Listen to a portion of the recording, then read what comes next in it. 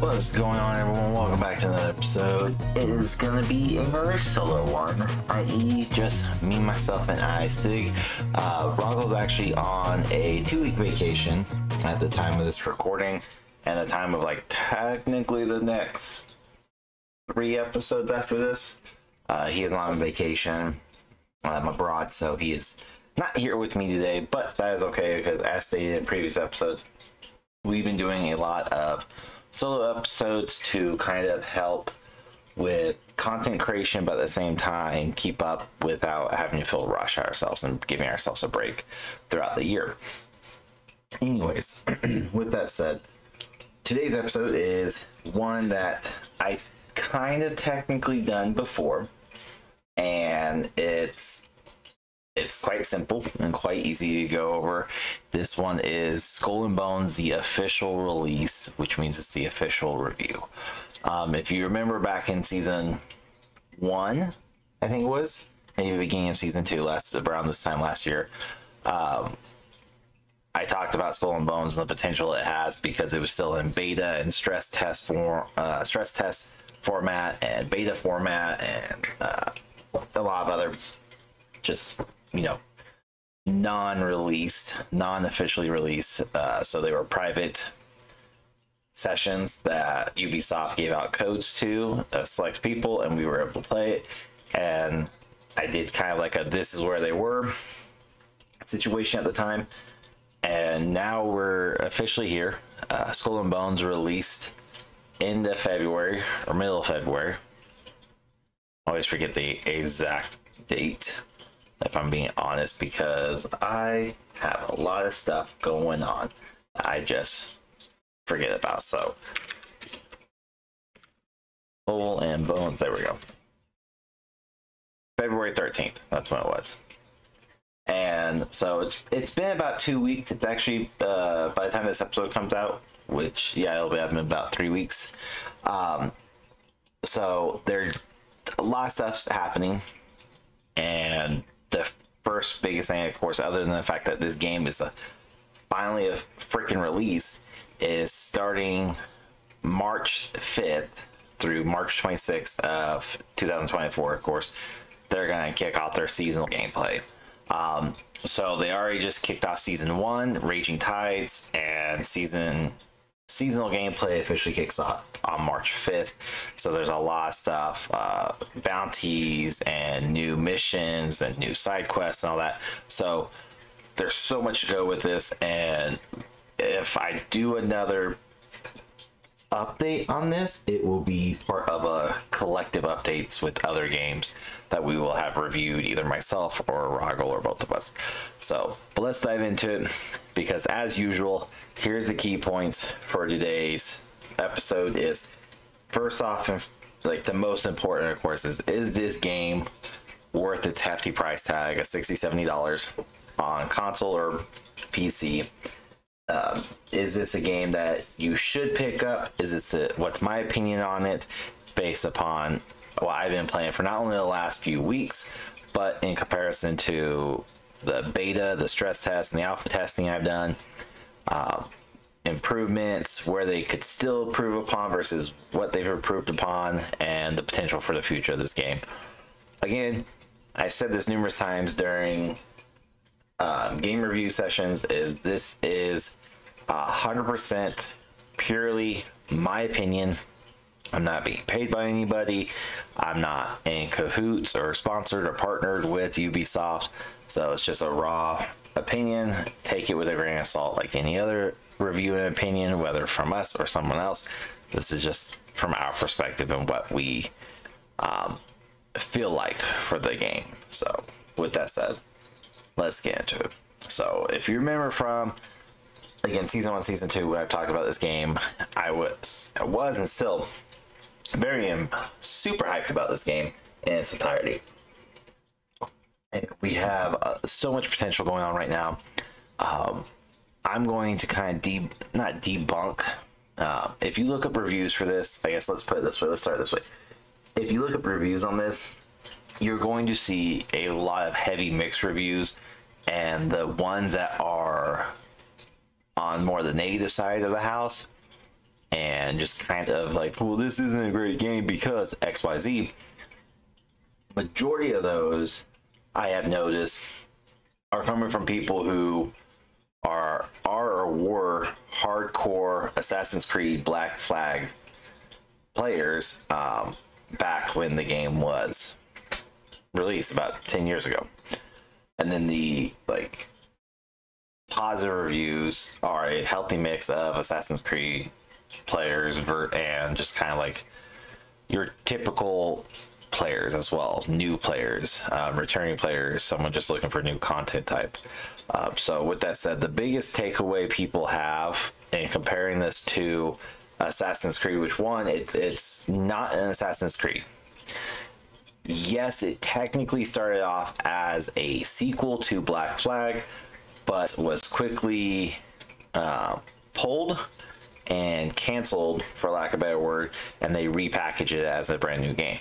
Because here's the thing, when Assassin's Creed Black Flag came out, it was a great game. It was a pirate game. You were a pirate assassins, and there was a lot of mixed reviews on that one too. And the funny thing is when that game came out 10 plus years ago, is the fact that a lot of people were mad that it was difficult to do certain things, and that they kept dying in the water, or they kept trying to board people's ship, and it was just taking so long.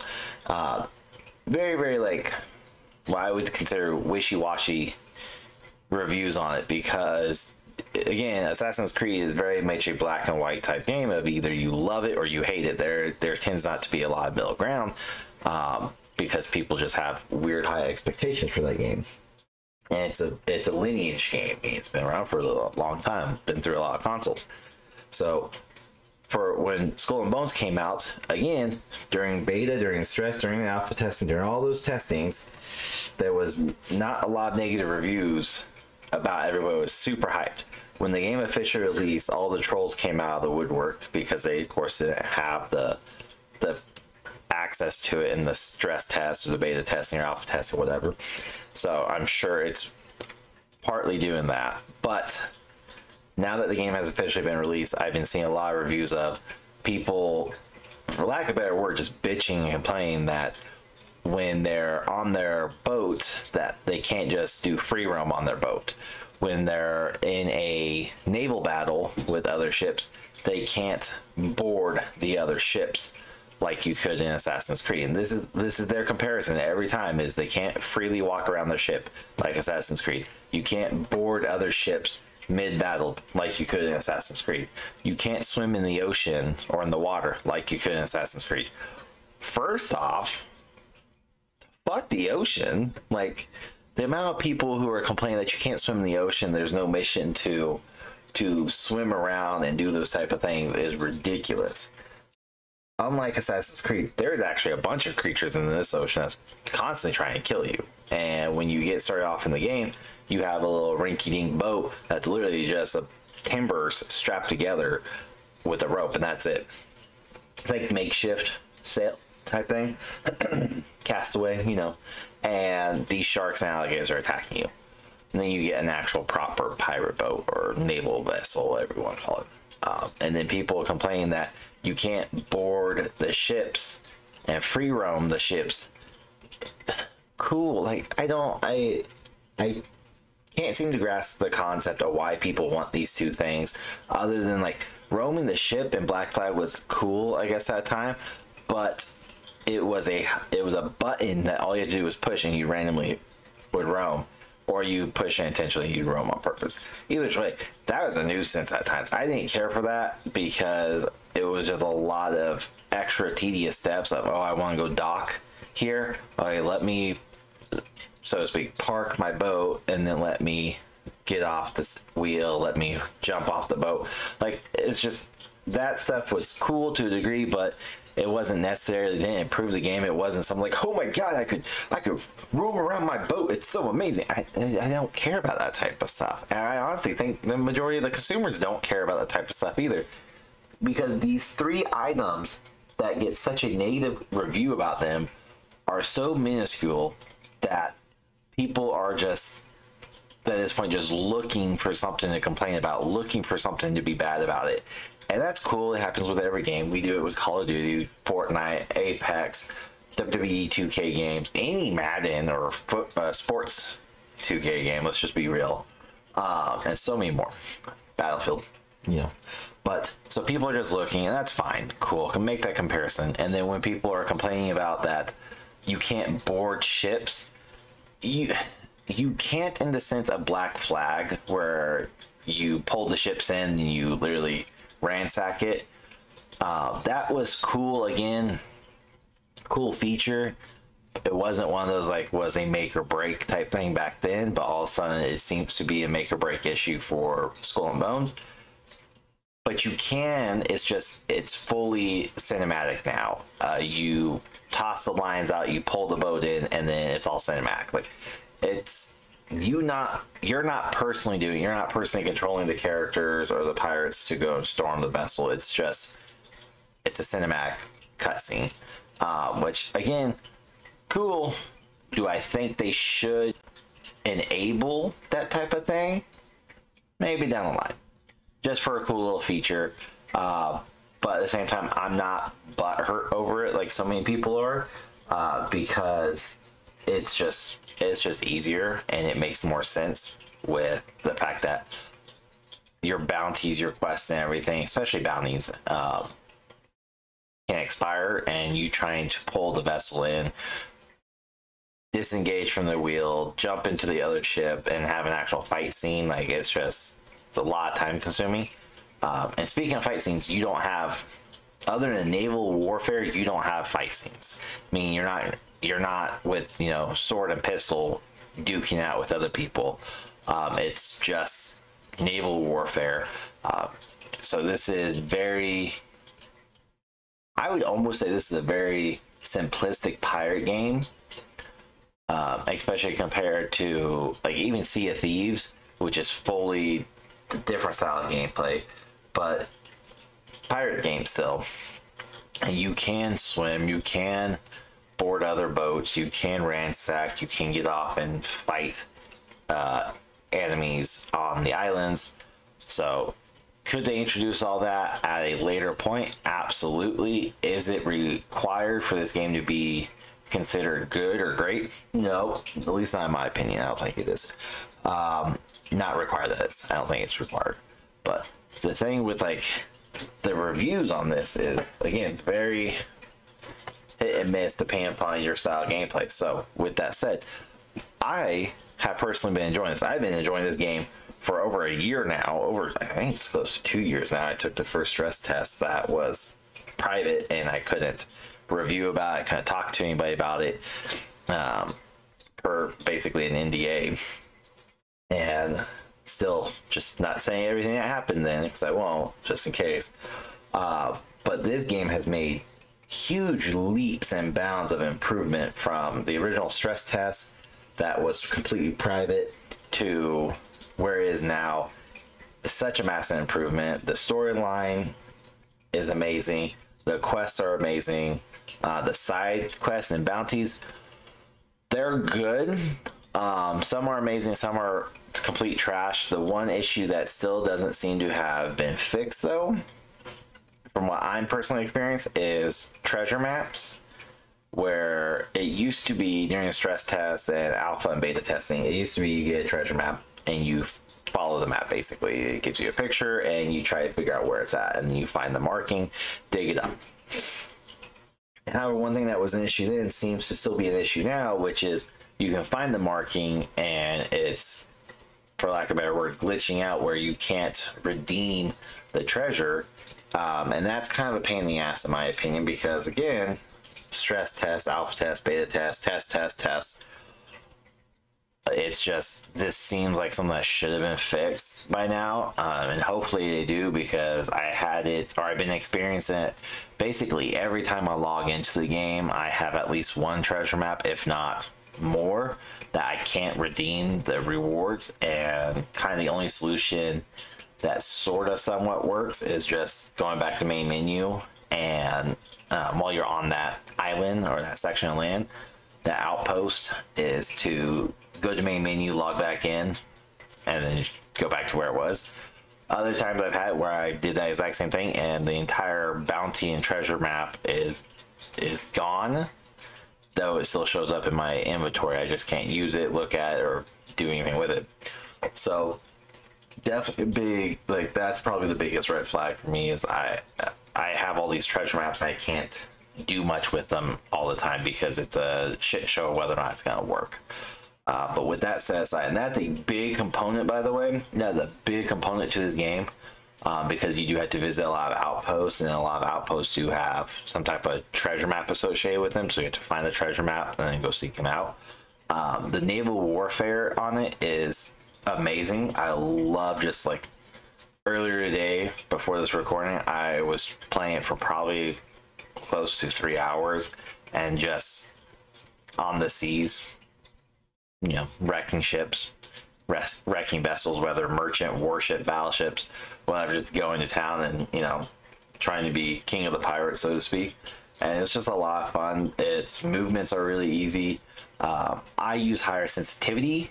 I am on PC. I'm not on a controller. I'm not on a console, so I use keyboard and mouse. So I would assume the controllers, like the actual physical controller, like an Xbox or PlayStation, would work honestly significantly better, since you do have that joystick versus the mouse.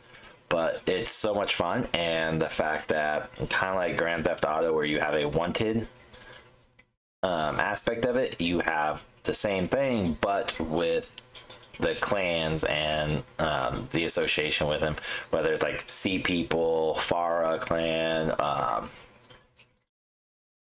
Gwanda, I'm butchering that one, the rogues, the merchants, and so many more. And it's just so much fun to kind of get on the seas and raise hell, so to speak. But at the same time, you're trying to raise your level up, so where these kings or these main officers don't find you and they wreck you, because I stumbled into many ships who were like 5, 6, 7 plus levels higher than me, and unlike most of the other clans, like the Farah clan, the Sea People, or the rogues, whatever, the Campanier, which is a French one, they all typically will leave you alone unless you attack them or you're plundering one of their outposts, which we'll get to here in a second. There are other ships that are solo, being by themselves, and they just need to see you, and they're gonna start fucking with you. And they are typically several levels higher than you, and just there to wreck your shit. And which is interesting, because if you die or if your ship gets destroyed, you're given two options. You can go to port / docks and pay to basically be revived there, or you can pay to, and by pay I mean silver, which is currency you gain inside the game. It's like free, it's not paid for. Or you can revive at this spot, near the spot you died, which is a lot more money. But if you don't have money at all, then your voyage is over and you start over. You have lost your ship and all your booty, and you are literally just SOL, and you're trying to go back and get all of it, because if you go back to where you got destroyed, you can pick up majority of your bounties and your booties that you dropped. Otherwise, you just lost all your treasures, which is kind of a pain in the ass at times. But anyways, it has that level of almost tactful gameplay that you need to be cautious of what type of weapons you have on your ship, whether you have like a single loader cannon, whether you have a long shot cannon, a fire cannon, a mortar, bombarders, grapples, a giant crossbow, which I can't think of the proper terminology. You have just a lot of options, and every ship you craft has a set number of weapon or cannon placements. So some can only have 2, some can have 3, some can have 4. Some can have different levels, meaning like level 1, level 2, level 3 on the boat, top level, bottom level type thing. You have furniture that increases and helps with gameplay and helps with aspects of it. and there's so much to it, but it's a lot of fun, and you can't just like build any ship you want. There is an art of hunt and gather / craft, so you do have to go and harvest a lot of things and be able to craft specific items and refine them to more items where you can use higher quality. You can't just craft anything you want. You have to go find those blueprints, which you find by destroying other ships. You find them by doing plunders at outposts. You find them just randomly through outposts. You can sometimes buy them off of merchants. So there's a lot of, like, it's not just here you go. You do have to unlock everything, and it does feel like a grind at times, but it's enjoyable, it's fun, and it doesn't get boring. It just becomes tedious when you're like, I need to sail all across the map, and it takes time, because in order to fast travel, unlike other games where if you fast travel from port to port, location to location, it's typically free. Not in here. It costs you silver, and sometimes it's a lot of silver depending upon how far away you are from that location. So like, for example, I think it said I was like 5,000 meters away. It cost me 400 plus silver to fast travel. So it's a matter, do I want to travel fastly and just do the cutscene and pay the 400 plus silver and be out, or do I just want to sail? Majority of the time, I will say like 75% of the time, I will just sail and destroy ships along the way. Other times when I'm just like, look, I need to go there for a mission, I need to come back, fuck this shit, just fast travel, I have enough. So I've wasted tens of thousands of silvers by fast travel simply for missions and quests, because it was just easier and more convenient. But speaking, like, mentioning the plunder several times, which is a great way to not only get resources and silver, but it's a good way to get blueprint schematics. And basically what plundering is you see an outpost that is controlled by one of the clans, and you trigger a plunder effect, and now that clan's trying to defend its outpost, rightfully so, and they send all their ships that they can. These ships can be merchants, or I can't think of the bigger ones, warships. They can be regalias. That's not the right word.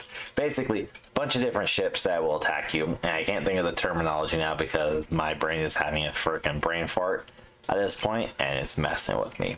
But you just have to defend your plunder session against them, and it becomes quite difficult at times, because you know, there may be one ship, there may be two ships, you may have a whole freaking fleet that you're trying to defend by yourself. Now you can ask for help if you go into your maps and you press wherever your help button is. For me, it's F, and you can call for help, call for assistance, and then other players can come join in on it. Now they do get a cut of your treasure, they do get a cut of the booty that you plunder, so you know, be aware of that.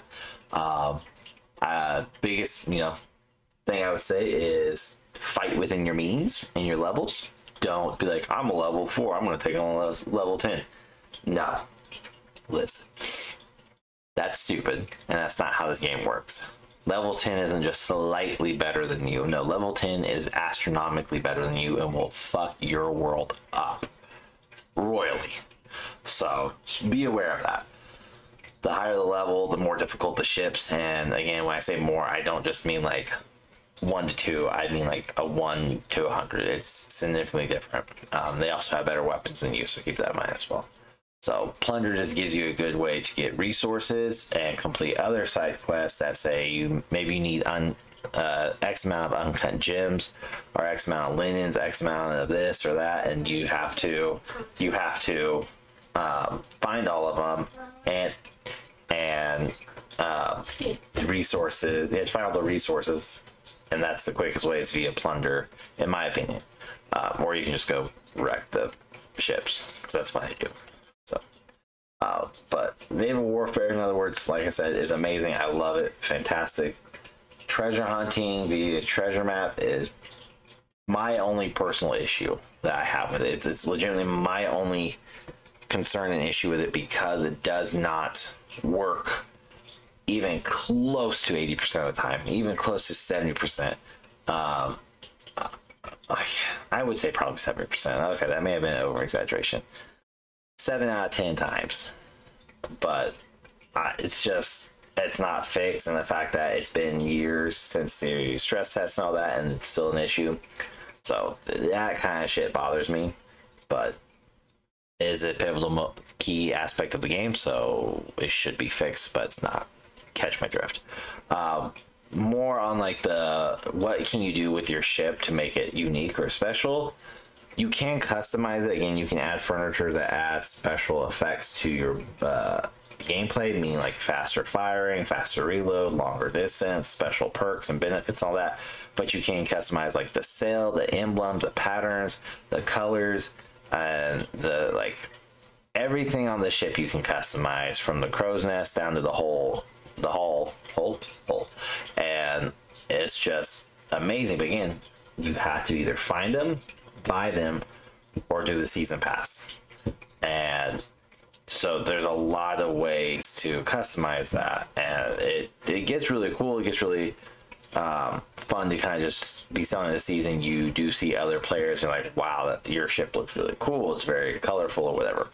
Like the other day I just saw a level 10 player, and when I say smash, I mean completely obliterate, but he smashed into a level 2 merchant ship, and he was level 8 and just smashed into it, and that merchant ship just sent splinters everywhere. It was gone, done, decimated. You could not see it, and then you could loot.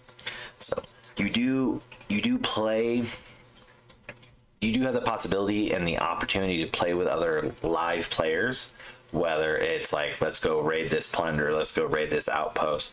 I have not done any type of PvP.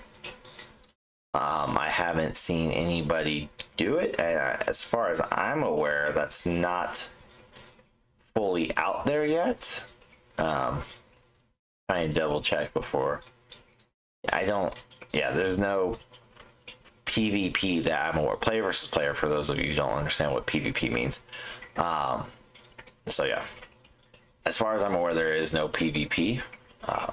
To my understanding, I know they were talking about it. I just have not experienced it. I'm pretty sure when it was in alpha testing, they did play around with it, and you had to, kind of like World of Warcraft, you can trigger yourself to be PvP. So it may just be the fact that I haven't triggered it, or it's just not fully available just yet. Again, this game did just come out on the 13th of February, so they may be fixing something, or they should be fixing things like game treasure map, but they're definitely working on a lot of things. So it does help to have those players along. And again, like if there's a plunder that you're struggling with, just call for help, and majority of the time you'll get somebody your same level, or if you get really lucky like I did, you get level 10 or 12 come in, they just wreck house and they let you do everything, and you can chat with them and kind of say thanks type thing. So awesome side effect with that. It's a big map. You can travel. While you are selling the seas, you do have to keep mindful of your crew's stamina, and that means either not pushing the ship to its max, because you have three levels, 1, 2, and 3 basically, and 3 is you're like setting sail on the high seas as fast as possible, and it just tanks your stamina really quick. Level 1 and 2, you're kind of coasting through, and doesn't destroy your stamina. So you can either coast and it takes a lot longer, or you can, crash through everything really quick. But stamina gets used in order to replenish stamina. Either coast again or keep food on board, and you can feed your crew as you're sailing, and it keeps the stamina up as well. Speaking of feeding in, like while you're sailing, of course, while you're doing naval warfare, your boat takes damage. You have to repair it, and you need to have repair kits on board with you. And of course, the more shit you're carrying, the slower your ship is. So do be mindful of that. Do be aware of that. But overall, it's an amazing game. It's a fantastic game. I personally love this game. I don't agree with a lot of the negative standards that I see people talking about. Again, the big three that I see all the time is you can't free roam your ship, you can't physically board another ship and control your player, and you can't swim in the ocean. And if those three are crucial, if you loved one of those weird people that love that aspect of Black Flag, don't waste your money on this game. I'll just save you time. Don't waste your money on this game. Don't do it, because you're gonna get it and then you're gonna piss and moan and you're gonna hate it and you're gonna regret spending the $60 or $70, whatever it was that you spent on it. So don't do it. If you are not one of those people and you just simply like pirates and naval warfare, this game is for you, I promise. If you're also trying to get into, like, break into a different category, a different genre of games, but you still want like that fighting aspect of it, I would say this is a good introductory. It's one of those things again though of does it warrant the $60 price tag? 60, 70 depending upon your console. I do know for me, I believe it was $60. It was $60. I'm going to double check that, because now that I'm saying that out loud, I feel like it's more. I feel like it's one of the $70 games. Let's see. Yeah, they do have crossplay. Yeah, $60. So that was right, $60. So they did conform to the $70 price tag, but $60. I will say this.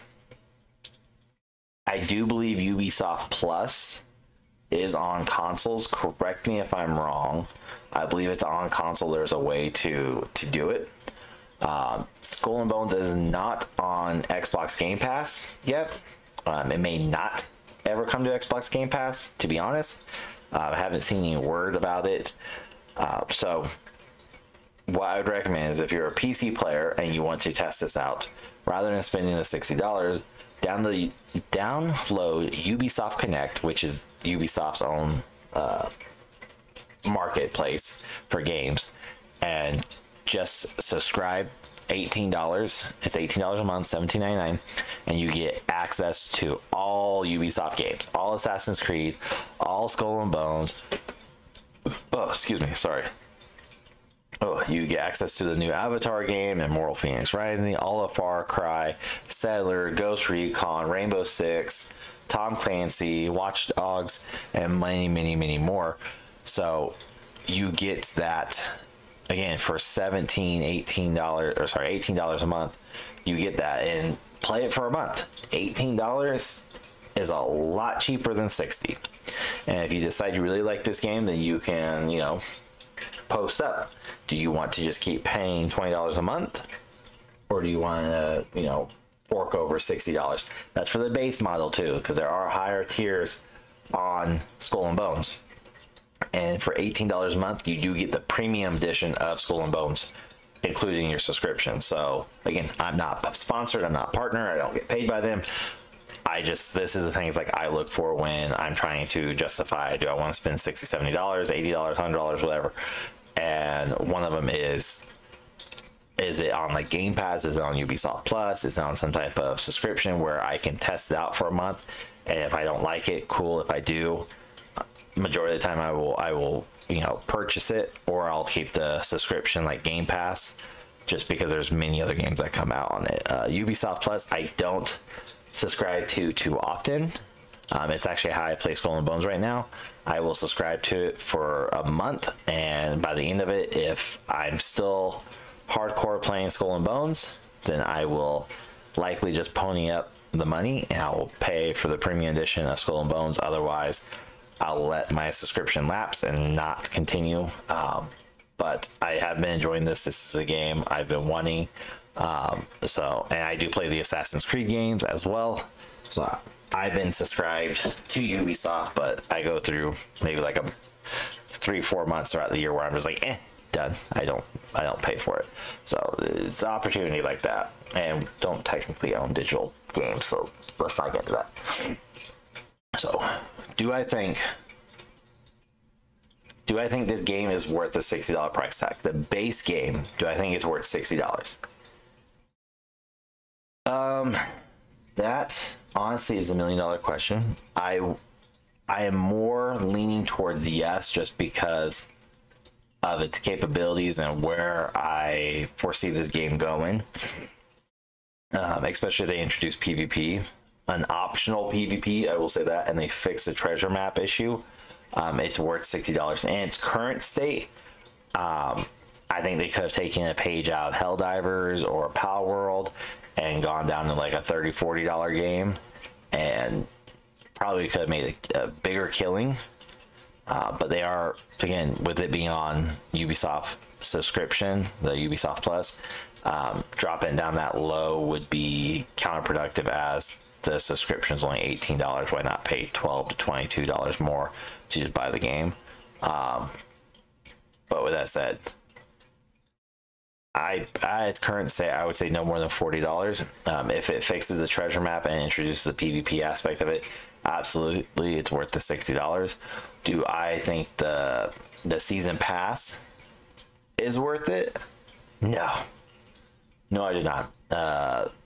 I don't normally do season passes to begin with. I've done like the last 2 Call of Duty ones, and that's only because I had the Call of Duty points, whatever it's called, their currency that you get from the Battle Pass. I had enough that I can just keep doing it, which is how I did Fortnite's too. Is I had enough Fortnite dollars or whatever it's called to do season pass and not actually have to pony out real money. Destiny 2 I used to, and these last 2 season pass have just been complete shit that I kind of stepped away from Destiny 2, so I don't do it anymore. This is one of those, like, I don't think you need the season pass. I've not seen anything useful coming from it right now that I like. But again, March 5th kicks off the seasonal gameplay, so maybe with the seasonal gameplay kicking up and coming through, we'll see. Because you have March 5th through the 26th, you have Jaws of Retribution. From March 26th to April 16th, you have Anguish from the Abyss. So, I mean, for 2 months, 3 months, you're 2 months. Not even, month and a half. You have 2 seasonal events coming through. Smuggler's Pass is what they call their season pass, by the way. Again, I would not waste your money on it. I'm gonna be honest with you. Honest. But they are working on this very hard, and they're clearly making leaps and bounds. So I would definitely check it out. Again, if you have the opportunity to Ubisoft Plus, do it that way. If you're a big fan of Assassin's Creed or Watch Dogs or Far Cry, Siege, Rainbow Six, Division, that type of stuff, absolutely do Ubisoft, because for $18 a month you do get all of Ubisoft's catalog, and they have some good games out there. It's a good way to kind of play new games and see whether or not you like it. If you don't have it, I would maybe give it when with April, I would give it to like April 1st, and see if they do any type of spring sale, if not summer sale in June. But I would not pony up $60. I wouldn't do it. I think $18 right now, playing with it and seeing where I'm at in a month after, or at the end of March, to see if it's worth the $60 at that point, what patches and fixes they've came out with. Absolutely. Reconvene at that point. I will do a bigger where are they at now type episode for a bunch of the games that I've reviewed lately, or I've been playing lately as well. So we'll get into that later on. But with that said, I hope this was informational. I hope you got something from it and figured out whether or not you should do it. But I'm enjoying it, and that's all I can really say. Is I've thoroughly enjoyed it. I've been playing every day since this came out. I typically like giving a game about a week minimum. If it's an amazing game and I'm having a lot of fun, I will give it 2 to 3 weeks to see really where it's at, gameplays wise. But the game is complete shit from the loading it up. It's really quick to tell and do a review on what needs to be fixed, but always play through the story mode. So just keep that in mind when we do these review, or at least when I do these reviews. So the next game review will actually be for WWE 2K24, which comes out March 8th, 2024, or March 5th if you pre-order the deluxe edition or higher. So we will be reviewing that. I will be reviewing that and having that come out, I think, during our spring break here, which is in a week and a half, something like that. And then the episode that should be coming out after this one is going to be another streaming episode, meaning streamer episode, sorry, not streaming, streamer episode, and kind of help out more and do some more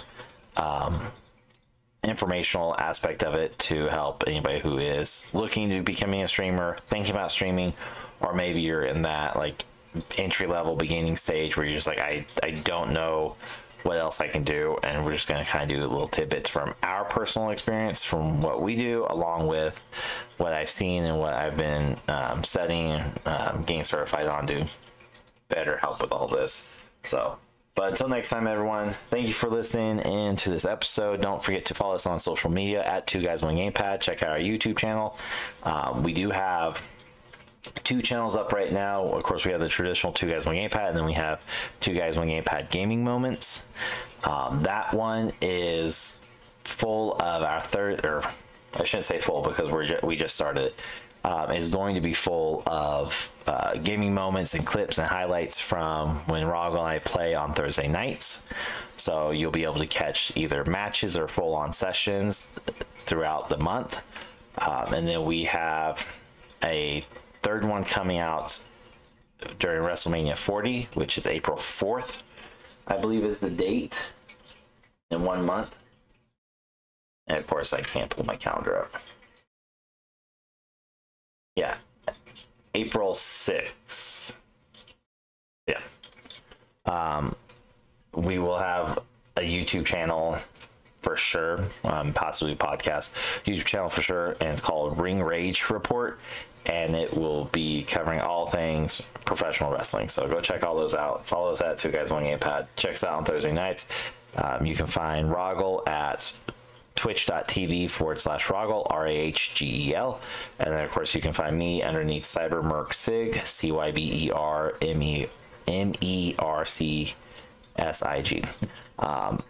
Everywhere: Twitch, Facebook, YouTube, Kick. So go check us out. Join us. I randomly stream throughout the week. Rahgel streams on Thursdays for sure. So with that said, thank you so much, and we'll see you on the next episode. Until then, everyone, take care, stay safe, stay healthy, and we'll see you on the next 2 Guys 1 Gamepad podcast episode. Take it easy.